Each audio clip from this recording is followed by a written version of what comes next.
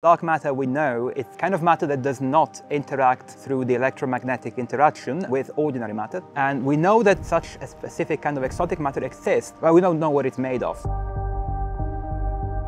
The Coma cluster is a group of 1,000 galaxies, 330 million light-years away.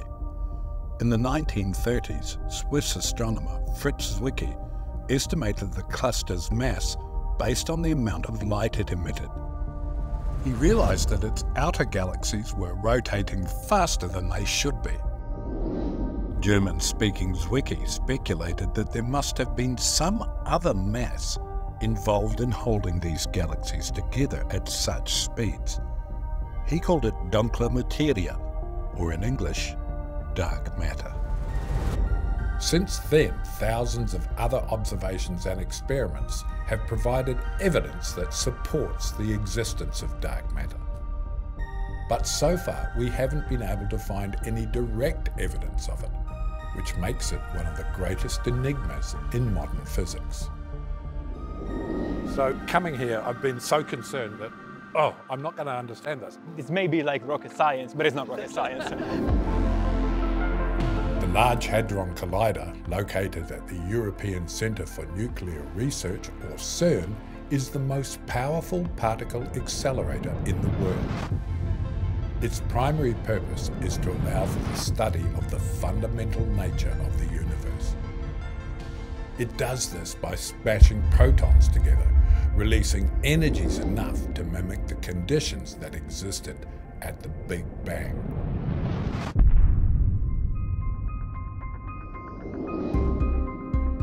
There are 4 major experiments positioned around the LHC. The one we're interested in today is 45 metres long, 25 metres in diameter, and weighs about the same as the Eiffel Tower. It's called the ATLAS experiment. What is the ATLAS experiment trying to achieve? So the ATLAS experiment is one of the 2 general purpose experiments in the LHC, and as such it's been designed and built with the purpose of having the greatest possible range of physical investigation and result possible. And at least for myself, search for phenomena which are still beyond our understanding, that have not been discovered yet, if they do exist. Such as? Such as dark matter is a prime candidate for physics beyond the standard model. How can ATLAS help us find dark matter? Well, to answer this question, we need to just very briefly discuss what is dark matter. Well, for dark matter, we know it's a kind of matter that does not interact through the electromagnetic interaction with ordinary matter. And we know that such a specific kind of exotic matter exists from various cosmological evidence, astrophysical evidence, galaxies and galaxy cluster. But we don't know what it's made of. We only know that it's 5 times more abundant in the universe than the ordinary matter. And if the only way that dark matter interacts with itself and with ordinary matter is gravitational, then we may never observe it. And we may never produce it in collider experiments such as the LHC and ATLAS. If dark matter interacts with ordinary matter, albeit how much weakly that could be, then it means that it can be produced in a collider such as the LHC. And if it can be produced, then it can also be observed if we are good enough, and it can also be studied. Dark matter is often called the invisible glue that holds our universe together. It's believed that it affects not only the speed and rotation of galaxies, but also distortion of light and the structure of the universe itself. Some theories suggest it may even connect everything together in a vast cosmic web. It seems to me you guys have set yourself an impossible task. Well, I would disagree with that assessment. I'm glad you do. It's a difficult task. It's a great task that we have to rise up every day. And especially since we are trying to deduce the existence of something in a way you can make an analogy from its shadow. You don't see the murderer, you see the shadow. And actually for collider experiments, you can argue that most of the time you don't observe what you're looking for. I mean, even the Higgs boson, which was in a way is the crowning achievement for the LHC so far, we can say that we have never observed the Higgs boson in the flesh. We have observed its decay products. ATLAS was one of 2 major experiments designed to find the Higgs boson. a particle that would prove the entire universe is permeated by a field which gives mass to subatomic particles. That success happened in 2012. First of all, I think it's a great day for particle physics. So 100 meters below here is the Atlas experiment. Right. And watch this. This is super cool. Oh, that is cool. The Atlas control room. All monitoring the experiment now. Yes, basically we have always 24 hours, 7 days of the week, taking care of all the parts of the detectors. So we have inner detectors, calorimeters, muon detectors. We have one in charge of the security, another in charge of something very important, which is the trigger, that knows which events are nice to record. So this is the Atlas detector. Yeah. It has this very nice onion shell structure. It's super symmetric. This is where the proton comes, like from this pipe. And then, okay, in the closest detector or subdetector close to the beam pipe is called the inner detector, which is shown here in blue. The inner detector captures the traces, like the tracks of the charged particles. So you can see like muons, electrons, tracks. So this is because when the protons collide, that creates enough energy to generate a lot of other particles. Yes, actually the protons are coming almost at the velocity of the light with a lot of energy, and when they collide they transfer all this energy and then they are able to produce a lot of particles. Atlas has 6 different detecting subsystems wrapped in layers around the collision point, where it can record the trajectory, energy, and momentum of particles.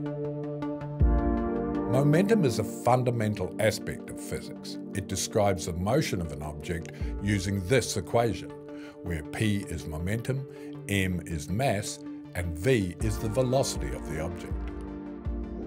The Atlas team may be able to find clues about dark matter by observing whether there is any momentum from collisions not accounted for in something called the transverse plane. So let me try and understand this idea of the transverse plane. The beams are coming this way, and the transverse plane is perpendicular to that. Why is that plane so important in this experiment? Because that's the only plane that we are very sure that before the collision, the momentum sum is 0. So if we have 2 protons that come in this direction, in the transverse plane, the momentum, the energy has to be 0 before the collision. And after the collision, we have a lot of particles. So at the end of the collision, it has to be also 0. Because before it was 0, after it was 0. So what we try to do is to reconstruct very well all the products of after the collision, all the particles. And if there is something missing, if there is energy missing that brings us this balance of the momentum, this can come from a particle that we didn't see. For example, a dark matter particle. It's so important because that's the only plane that we are very sure that before the collision, the momentum sum is 0. So we are super sure that the missing transverse momentum that we are seeing, that we are reconstructing, it's coming actually from unseen objects such as dark matter. The LHC has now been operational for over 10 years, but it has not yet provided conclusive evidence of the existence of dark matter. That's despite the fact that collisions are happening at a rate that is measured in nanoseconds, or billionths of a second. Every 25 nanoseconds you are having a collision, and all these particles are flying out, and you don't know which one of those collisions might relate to dark matter. How is that possible for you to keep track of all that information? Yes, and it's very related to the trigger. The trigger is this way of selecting which collision is interesting and which one is not that interesting, because sometimes the proton didn't collide like very well, or there is like a lot of particles but not with a very high momentum. So there is a trigger in the detector, a hardware trigger that says interesting, not interesting, interesting, not interesting. But then there is a software trigger that tries to super fast and tries to save these events that has interesting particles.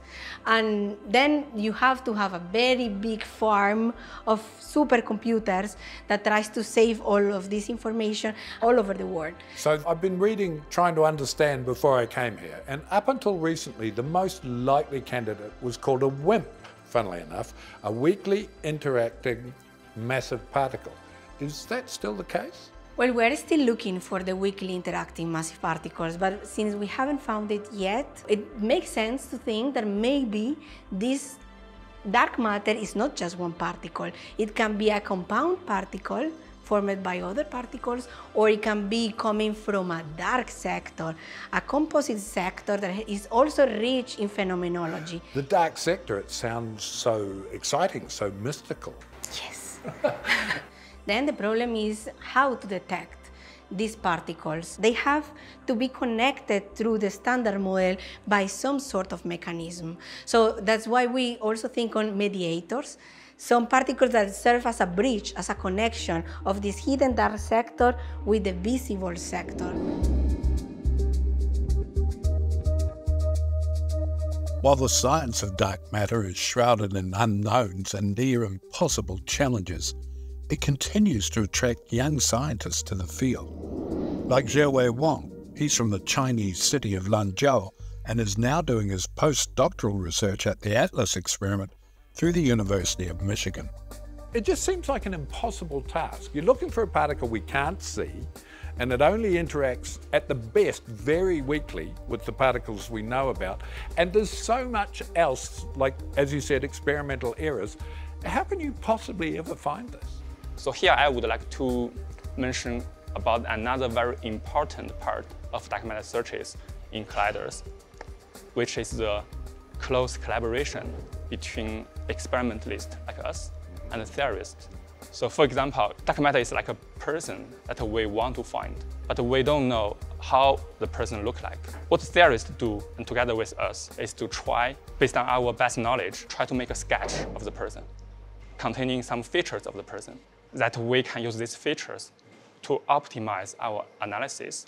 So we know it's challenging, so that's the reason people spend decades to improve our detection accuracy of the missing energy and to try to have a good handle of the search for dark matter. The people at the LHC are looking at the fundamental aspects of our reality, things that we might never be able to see or even perceive. For such a complex task, the technology needs to be constantly upgraded. Parts need to be replaced, safety checks must be carried out, and future research needs to be planned and experiments upgraded. That's so the scientists can run even more powerful collisions, smashing particles at magnitudes we never thought possible. So this is why the LHC closes and the experiments close down every 2 or 3 years and recalibrate your experiments. Yes, so the accelerator will be upgraded to reach higher energies. So for example, currently the energy reaches 13.6 TeV. It's slightly larger than the previous 5 years in the first and second running period. And in the meantime, our detectors also trying to upgrade. So you're a young man, you're at the beginning of your career. Do you think by the end of your career, you will attend a conference or hopefully give the conference that says, we have found dark matter? We should try our best. And, but what we are doing now is still very meaningful. It narrows down the possibilities of dark matter. Because 10 years before, there are so many possibilities, and we can make it more efficient for theorists to think of the new possibilities and to develop new theories and to deepen our understanding of the dark matter. The thing is that we don't know if it's going to happen soon or how many years it will take. We are looking everywhere. There are detectors underground, detectors in satellites. We are trying to produce dark matter at LHC, in CMS, in ATLAS. All of us, we are trying to search dark matter, and I hope that at some point in my life, I can see the discovery of dark matter. It's frustrating a bit, but it's exciting also.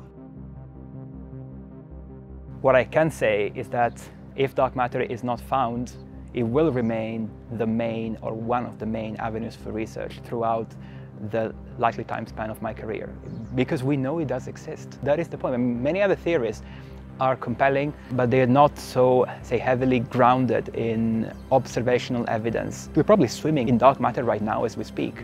We just don't know what it is, and we just need to find the right place to look for it. I hate this question, but as a science journalist, I feel obliged to ask it. Why do we care? Why bother? Because it's there, right? I mean, there is no reason for it, right? It's just the pursuit of knowledge and understanding of the world that surrounds us is so enshrined in human nature that we literally cannot resist.